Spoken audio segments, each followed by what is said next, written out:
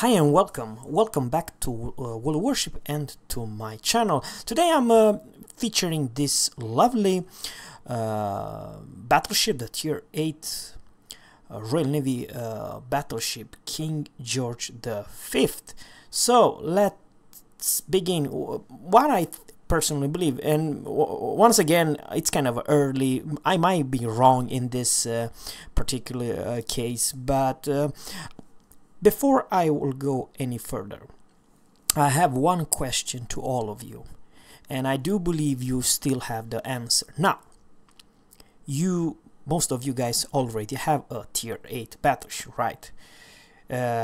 Please let me know, what do you think about the Tier 8 battleship? I'm talking about every single line. I'm talking about the Germans, I'm talking about the Japanese, and US, and so on.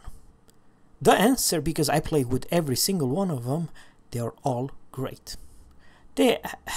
Everyone have their flavor, but when you're top dog and when you are playing versus a low tier, I'm talking about you as a Tier 8 battleship, it does not matter if you have Amagi, if you have Tirpitz, if you have Bismarck, or if you have North Carolina or Alabama.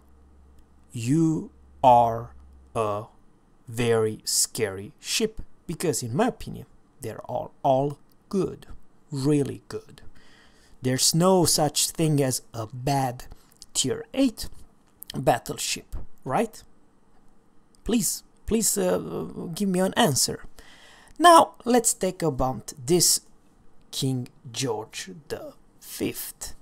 In my opinion, if Wargaming does not do anything about it, keep that in mind.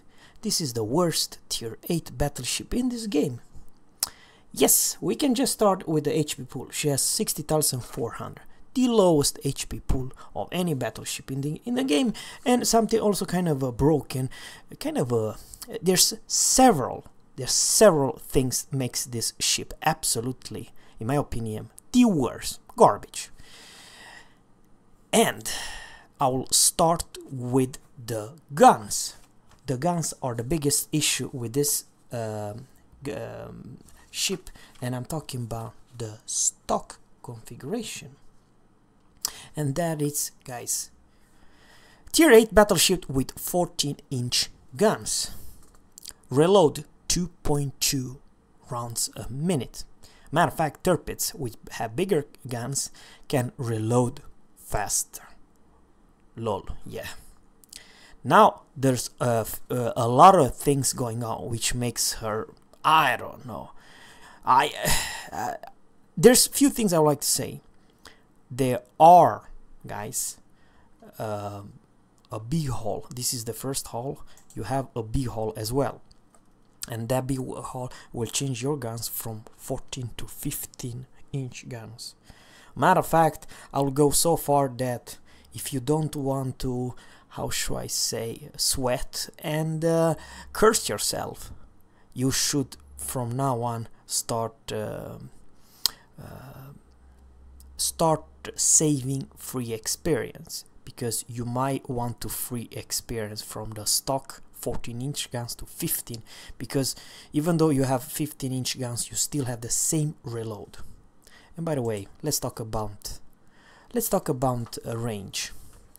Ladies and gentlemen, may I present the worst Tier 8 range in this game as a battleship. And guys, the range of those guns are 18.1. I do believe that Gneisenau and Scharnhorst at Tier 7 has better range than you as 18.1. Sigma, it's only 1.8, so it's not something absolutely hilarious. And now let's talk about turret traverse speed. 45 seconds, 180, 45. It's the worst in the whole goddamn game. It's very, very bad. You have the same turret traverse speed as North Carolina. So, what else? I do believe she's really, really bad. Her secondary. Yes, guys, this is her secondary. Those are 133 millimeters. 1, 2, 3, 4. You have 4 in each side, and then you have some 40 millimeters, but they are not Bofors, and you have some 20 millimeters, which makes her from long range, talking about from long range, I do believe one of the worst battleship AA in the whole game. You are kind of a strong short range, because those 40 millimeters and those 20 millimeters, they only do around 3.5 and 2 kilometers. Yeah, I do believe so. So what I'm trying to say, folks, if an aircraft carrier, a tier 8 aircraft carrier, wants to strike you, maybe, I'm just saying maybe, you're gonna shoot some planes if a dive bomber wants to hit you. But let's say if a torpedo bombers want to come to you, they will have no issue whatsoever to torp the hell out of you.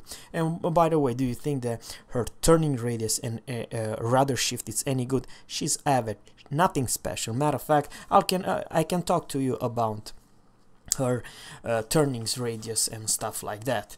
Turnings radius 790 and rudder shift 15 seconds. So it's not something wow. I mean, her turning radius and rudder shift, it's not something amazing or blow your mind. It's kind of a in the average. And let's talk about her secondary. Her secondary is 5 kilometers range. It's not that impressive either, even though you might buff her, but you kind of lack in secondary department. In AA department, if a torpedo bombers wants to strike you, it's very easy to take you down, because I do believe you have one of the worst long range AA of any tier 8 battleship. Yeah, I do believe you even have worse than Amagi. How weird is that? Now, there's one more thing, it's even more strange for me. It makes these ships absolutely garbage. If you have, let's say, 4 destroyer in each teams, or maybe sometimes even 5, well, you're gonna die, and you're gonna die fast in this ship. What do you mean, Zerra? Well, it's simple. She is blind as a bat. Okay, I'll tell you exactly what's wrong with her. She does not have any hydro spotter plane or any plane whatsoever, which basically means that if a Shiratsuyu or any destroyer, god damn it, it will come and try to torp you, it will torp you like there's no tomorrow, if you don't have vigilant, of course, because let's face it, you are as blind as a bat. You don't have any tools whatsoever to see the incoming torps. Remember, let's say Bismarck, I kind of a stupid, not that good, but any other battleship have a plane, right? Right. And in some cases, it's good for your self-defense, but it's also good to see your environment, and especially the torps incoming towards you. But if you don't have that, I do believe the destroyer will have the... when they see you as a King George V, they're gonna say, oh, this is one easy target to take down. And something else about this stock configuration, 14-inch guns. You may face tier 9 and tier 10. You may face Iowas and you may face Yamato or Kurfürst or whatever. You know, good luck with your pew 14-inch guns to do any damage whatsoever to the Yamato or Iowa and stuff like that. And something also kind of makes her kind of strange. Her AP performance, it's not something great. Her percentage to put your enemy on fire are only 35% with HE. So your alpha damage, if you can citadel someone with 15-inch guns, is 11,900.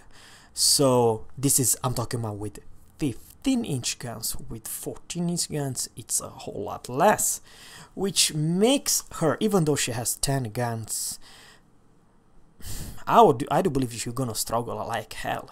Matter of fact, I do not urge you to play with her with 14-inch guns. I do urge you to save your free experience to at least unlock the 15-inch guns to do something comparable, because I don't come on guys, at tier 8 there's no battleship with 14-inch guns, and versus a Yamato the Yamato will gonna laugh at you. Although slightly angle, you cannot do anything, but he can there the other Citadel the crap out of you and take you down like there's no tomorrow. So once again folks, I do apologize if I'm saying once again, I do hope that Wargaming are doing something, because they kind of messed this up. Tier 10 is the most overpowered battleship in this game as the current stats, and this King George V, the worst BB in the whole goddamn game, and she will struggle as hell versus any other tier 8 battleship. I'm not gonna say nothing about tier 9 or tier 10, because especially stock configuration. Please let me know what you think about tier 8 battleship with mech everything. Everything's mech, but versus the, let's say, range, you have the crappiest range, you have one of the crappiest secondary and the crappiest AA, and you're blind as a bat.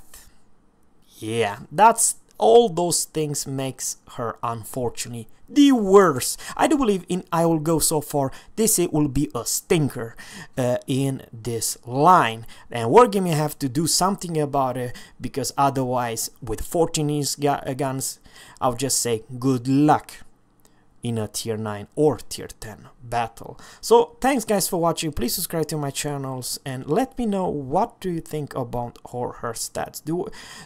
Because I kind of have this gut feeling we have a lot of tier 8 battleship, but they are all good. This one, all the stats, it's against her, and she will be, in my opinion, a stinker in this line. So thanks guys for watching, and keep watching, and see you in the next one. Have a good one. Bye.